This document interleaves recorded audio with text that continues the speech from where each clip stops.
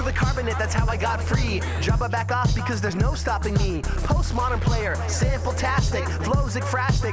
I get drastic, hey, watch the plastic. Yo, I name check and leave you drastic. Welcome to The MacGuffin. I'm Spencer, and today I'm joined by a local guy who's done well, Isaac Marion, the author of Warm Bodies, the book which the movie that's coming out is based upon. I guess I've described it to friends as a zom rom-com. I don't know if that's an effective term, but in essence, it's a sort of a romantic story between a zombie and I don't know what you call them, human. It's my understanding that the story was based on a short story that you then turned into a novel. What exactly was the genesis of this idea? Because it's such a unique concept that there could be a relationship between a zombie and a human.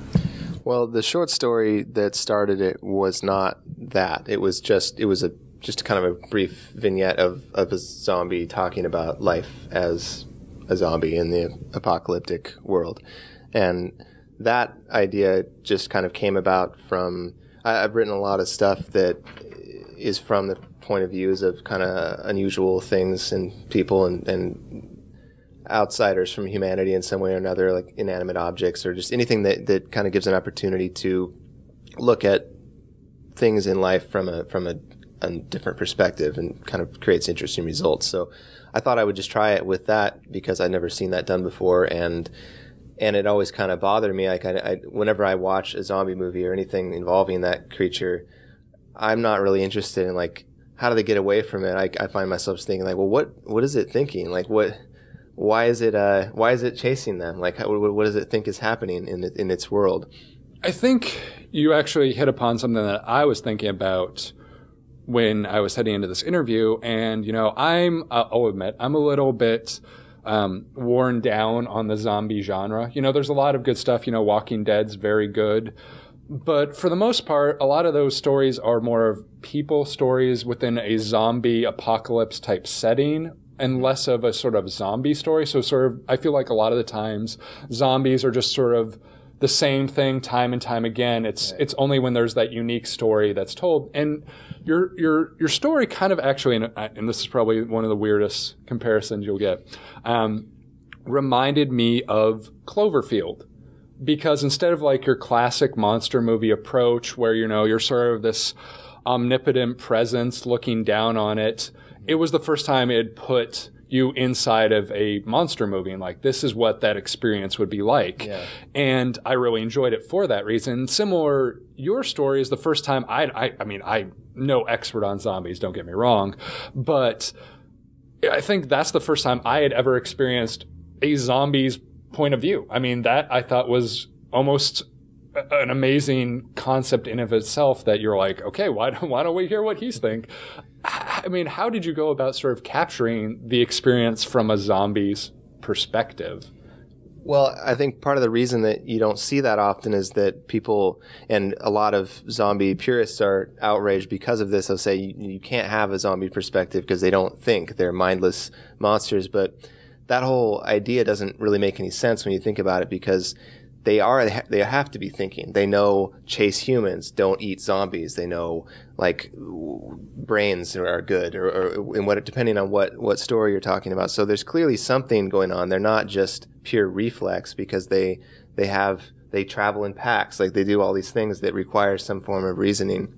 So it's not really, they don't go into it that much. But to me, it's just like, well, there's clearly there would have to be something going on, and they don't talk, they don't interact with humans, so you don't find out about it. But basically, where it started was just what's the inner monologue there? Like what would, if I was in this role, what would lead me to do these things? Like what kind of thought processes would I go through that would tell me go hunt people and eat their brains, and like what would it feel like to be that? And I tried to make it it's not like a total reinvention of the concept of a zombie. On the surface, they do the same things that all zombies do in those kind of stories. It's just that hearing their side of it, you find out that it's not that they're mindless. It's just they don't give a shit about what's expressing themselves. So they see a human, they're just like, I'm gonna eat him. They don't be like, hey, talk to me. I have thoughts, because they don't think, they don't care. They're just completely jaded and disillusioned to everything but their basic urges. But that doesn't mean they don't have thoughts. Have you gotten some pushback from zombie purists who are like, your story's not zombie enough for us? Like, is that actually something that occurs? I've gotten a lot of really entertaining hate mail from, oddly enough, not very articulate people. Are the ones I don't know if that's oddly. They seem to be the most vocal, are the ones that can't communicate their thoughts very well. And it's been really fun to have that material. I've read dramatic performances of some of those hate mails at book readings, and that's a good laugh for everyone, because there's a certain idea that I don't know how you can think this and think that you're a reasonable person, but like that they think that zombies are real, basically, and that they have to be a certain way. So they'll be like, that's medically impossible for a zombie to have thoughts because they don't have blood flow to their brain. And I'm like, medically?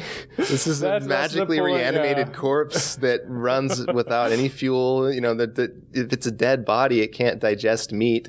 So clearly it doesn't have a metabolism that is, providing energy. So it's magic. Like it doesn't really work. That's outstanding. Yeah, that's outstanding.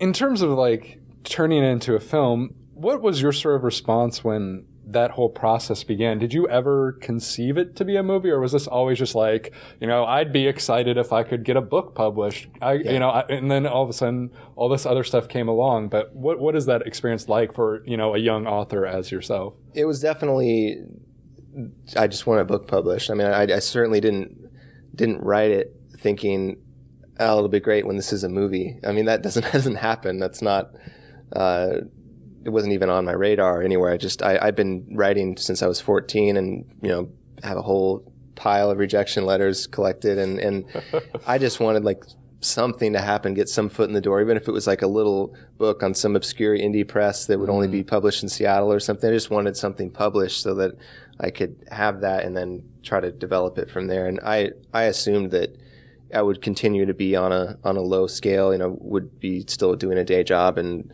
just struggling to get the word out about this for a long time, probably several more books before I would be able to do it full time or anything. So that happening was just a total blindside and was really surreal and just amazing. And honestly, I'll say this, as I said before, this was one of the first sort of zombie films that's really reinvigorated me. I mean, since probably Zombieland was the last time I really was enjoying a zombie project.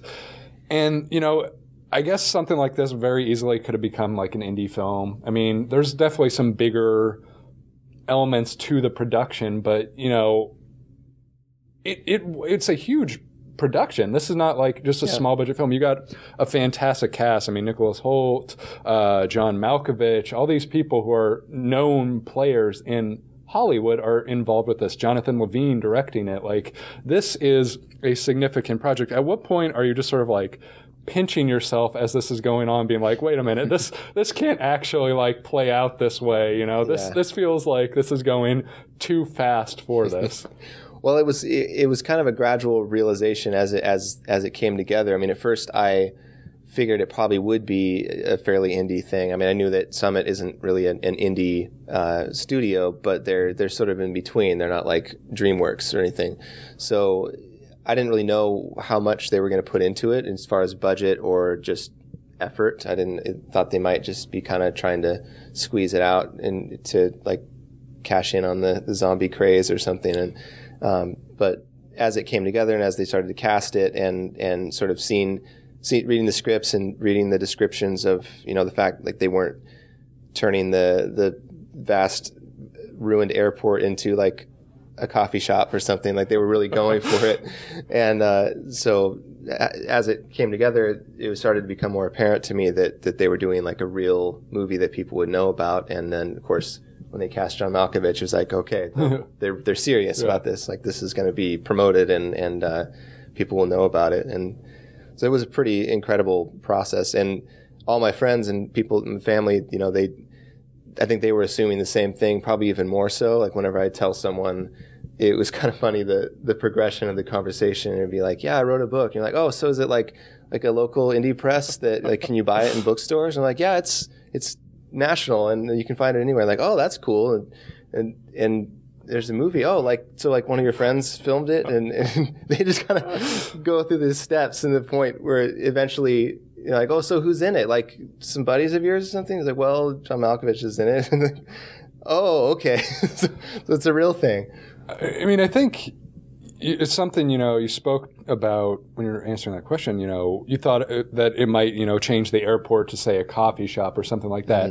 What was sort of the final product like versus what you had sort of initially imagined it? Did it end up sort of capturing what you were hoping it would be?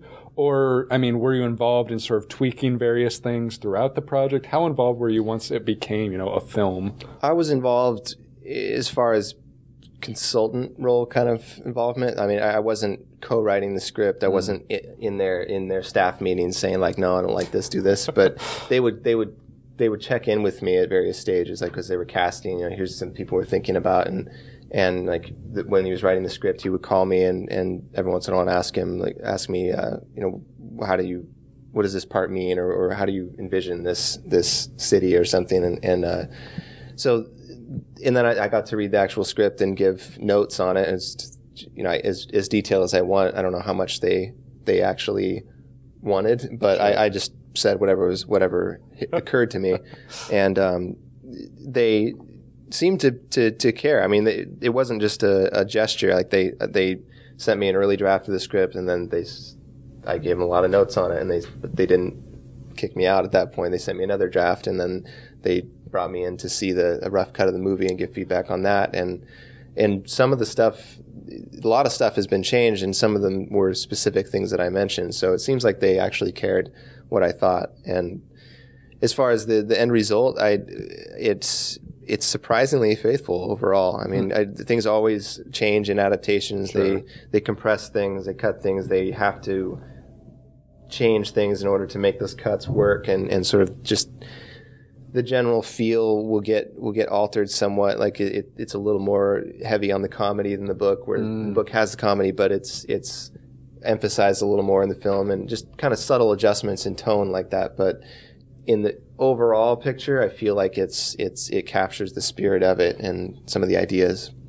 I mean, I can't. I've never read the book yet, and I actually, because of the film, might actually go around to do it, which is a pretty big statement because I'm terrible about reading. Yeah. But one of the more interesting characters to me, and I mean, you probably get this a lot, was the character of M, played by Rob Corddry. And I tend to not be a huge Rob Corddry enthusiast because I feel like he does over the top way too much, and it's sort of like Will Ferrell, you know, it kind of burns me out a little bit.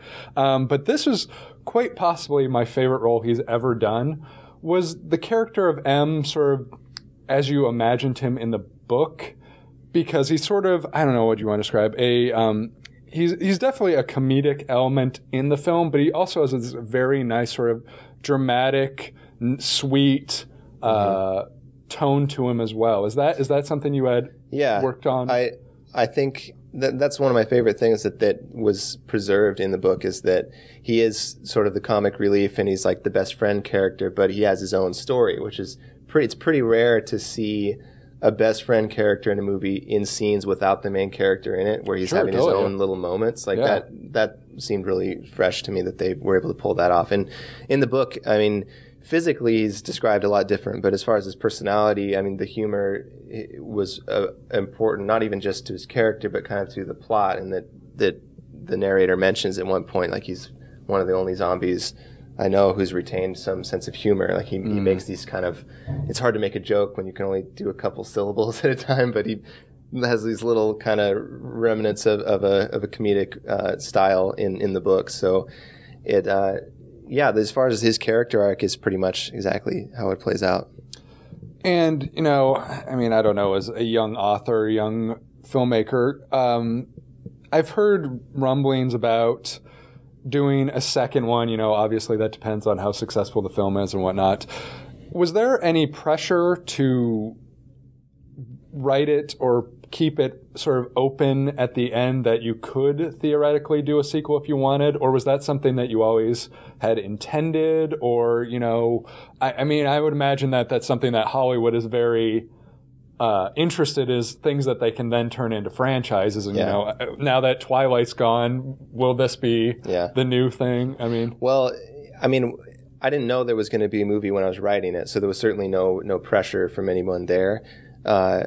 The way that I wrote it, I mean, it ends somewhat open-endedly, but at the time, I never thought that I would be able to do a sequel. I had ideas for where it would go and kind of a larger picture of the world that gets sort of hinted at in the book, but not really explored, and also kind of what the end result of this process, because they sort of set in motion a series of changes in the story, which ends with that process in motion, but it's not over. They didn't win or anything. No, totally. So at the time I didn't think that I was going to do a sequel just because I didn't think anyone would want one. I was just hoping for the book to get published, and I never thought there would be fans that were interested in seeing the story finished. So it wasn't that I was leaving it open for a sequel. It's just that that's where the story needed to end. And I wasn't going to tell like the whole completion of this revolution of humanity. You don't want to do like the Lord of the Rings of zombie movies. Right.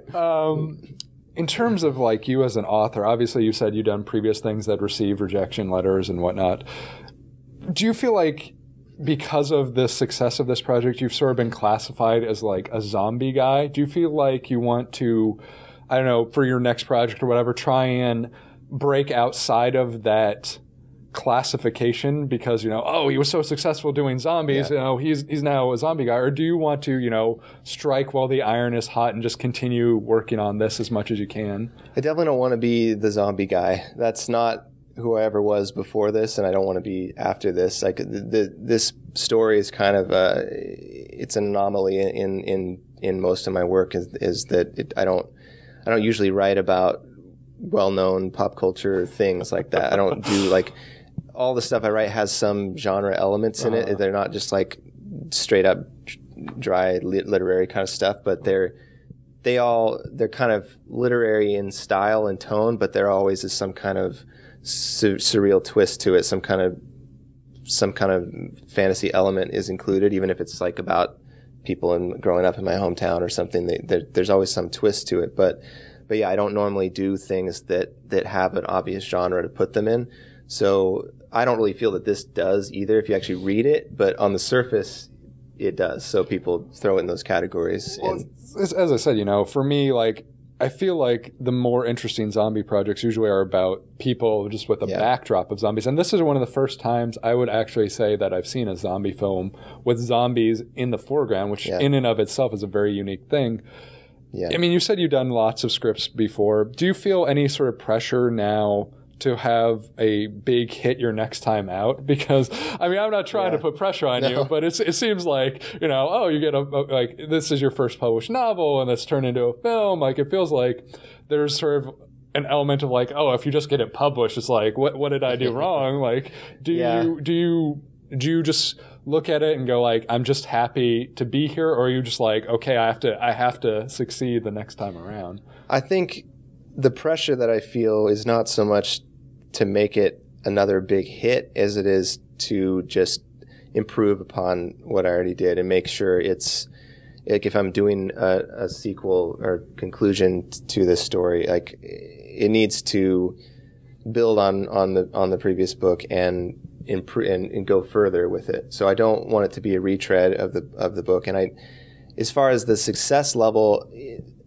that would be great if it happened again. I mean, that is certainly something I want to happen. But on the other hand, I don't know. I don't know if you can always do what you really feel is the best story and what you want to really write and achieve that kind of appeal. Because it's with that book, I feel like I kind of got lucky. I didn't intend to write a really accessible book. It just sort of happened. But the sequel that I'm working on is not as obviously commercial. It doesn't have it as